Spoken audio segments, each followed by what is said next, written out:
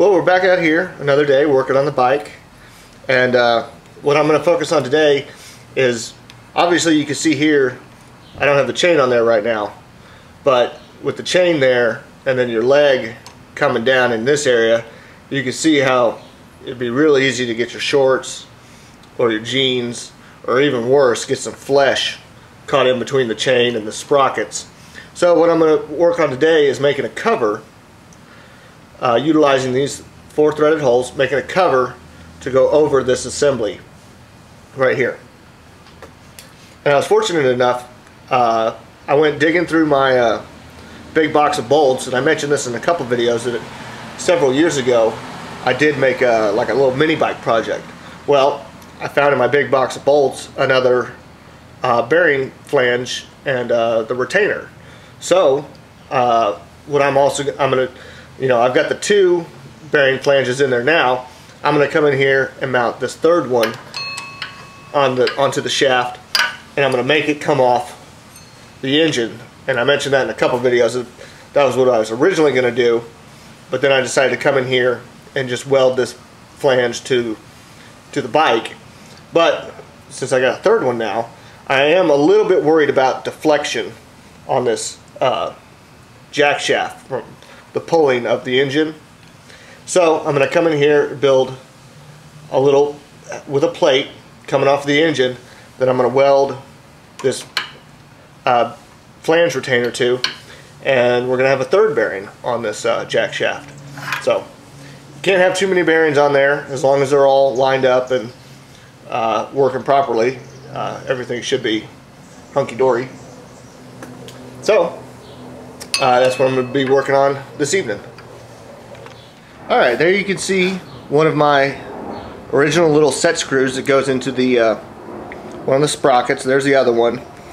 The smaller one goes to the smaller 10-tooth sprocket, and this larger one goes to the larger 14-tooth sprocket.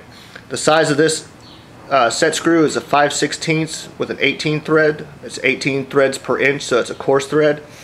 The smaller one is 1/4 with 24 threads per inch, so that's the fine thread. And I mentioned in the last video when I was working on the jack shaft I was going to go get longer ones. So I got 2 of these.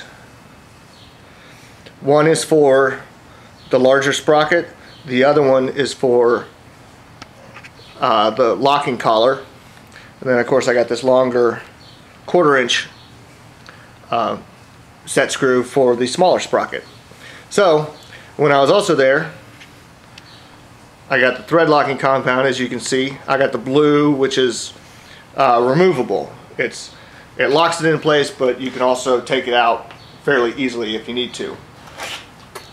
And like I said, like I just showed you,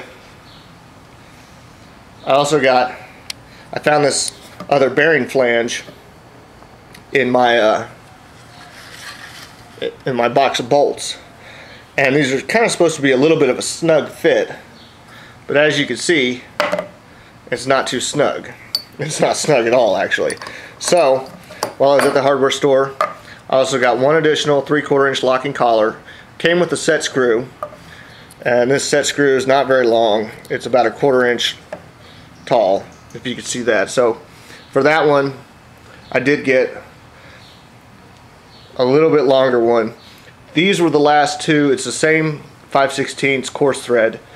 These 2 were the last 1/2 inch ones that they had, so I just went with the 3/8 in length, which is an 1/8 inch longer. So I'm gonna have to take the jack shaft off and drill a little landing area for this new locking collar, but that's after I get the cover and the bearing holder mounted to the engine. Alright, now I'm going to show you guys how I like to make templates. Generally what I like to use is kind of a thick paper. This right here, you can see this little tab right here. This is one of those hanging folders in like a file cabinet. It just hangs in there. I like these because the paper, it's thicker than like regular old paper, and it's really easy to work with, and it usually makes good templates. You can also use like the thicker, like manila kind of file folders and stuff like that. So we got this, need some scissors, need our pen, and we're ready to start making a template. Alright, so we got our rough template made, and all this really tells us is our rough parameters. What we need to know, like the bolt pattern and the diameter we need to cut out in the center to have clearance for the centrifugal clutch, and then also the clearance we need around here to clear the bearing and to be able to weld that bearing flange retainer onto our extension arm thing. So what I like to do now is come in, use the other half of my folder and actually make a better template, actually make a true template that I'm going to transfer to the steel and get this real refined, and then get at it, bring the piece of steel out here and trace that on there. Alright, and here we have our slightly more refined template. I personally work better in steel, so I'm just going to get this rough template drawn onto the steel, get these holes centered up, and then just work the steel. Alright, here you can see I got my 1/8 inch plate. Oh, that didn't zoom very good. There it is, 1/8 inch plate steel and my template. And fortunately, I was able to get in there and find my little punch tool. So I'm gonna transfer this template onto the steel, start punching some holes, and get going on this this bracket. All right, so I got the template marked out on the steel, and the first thing I'm gonna do is come in here and drill all these little holes. That didn't come out good. So you can see the little holes.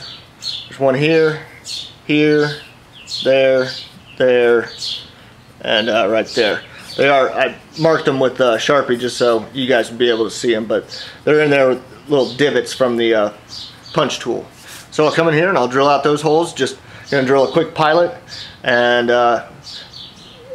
for these larger ones, like in this area, I'm gonna come in here with a hole saw and drill that out, and then I'll cut it with the cutoff tool. And then here in the center, this little thing in the center, I'll just use one hole saw and cut that out there. So I'll get all my tools and we'll get going on this. Alright, so I got my drill out. I'm going to come in here and pilot drill all of these holes, and then the 4 mounting holes that mount the bracket to the engine, I'm just going to go ahead and use my step drill bit and drill those out. And I'll come back later with the hole saw bits and drill out those 2 large diameter holes. So we'll get started now drilling out these pilots.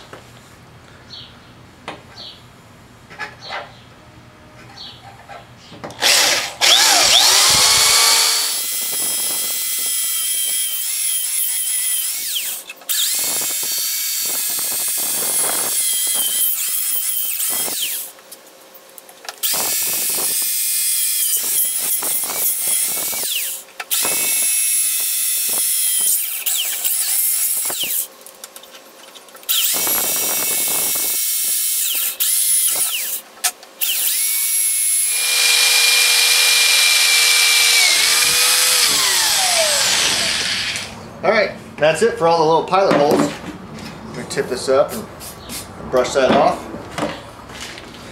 We will come in here and change drill bits. My pilot bit's getting a little dull. And we'll get started on the 4 mounting holes.